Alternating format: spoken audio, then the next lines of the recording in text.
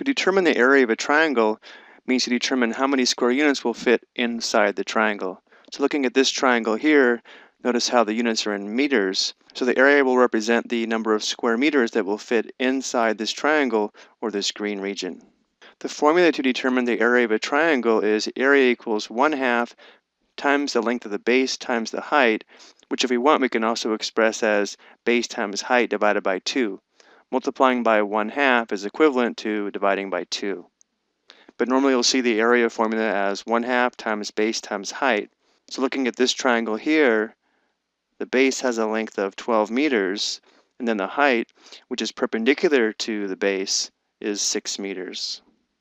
So the area of the triangle is going to be equal to 1/2 times 12 meters times 6 meters, but we'll go ahead and put these in fraction form since we're multiplying by 1/2. So we'll have 12 meters over 1 times 6 meters over 1. And notice how if we leave the units in our product, this will remind us that the units will be square meters.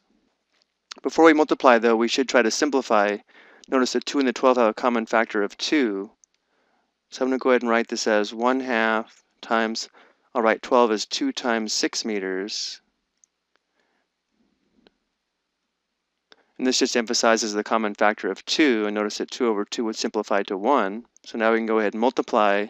Notice how we'll have 36 meters squared all over 1, which is just 36 square meters.